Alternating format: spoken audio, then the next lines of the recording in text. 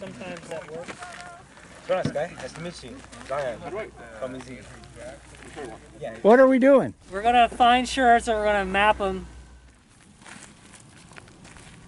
Hey there, John. Hey, find something? Yep. Following this foot trail here, looking for potsherds.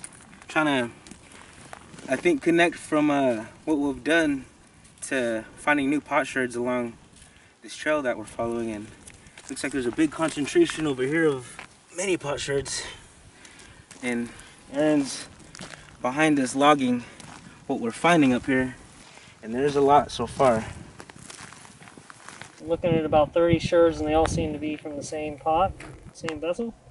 So I'm designating it as a pot break. What'd you find, Charles? Not a few scattered pieces, but not too much. What are you seeing, Jason? A lot of quartz, some shards here and there. Does this look like a good section of trail to you? Yes, it is the trail because we got shards straight along it. Oh, here's a big rim. How thick is it? Not very. Oh, that's actually, yeah, that's pretty thick actually.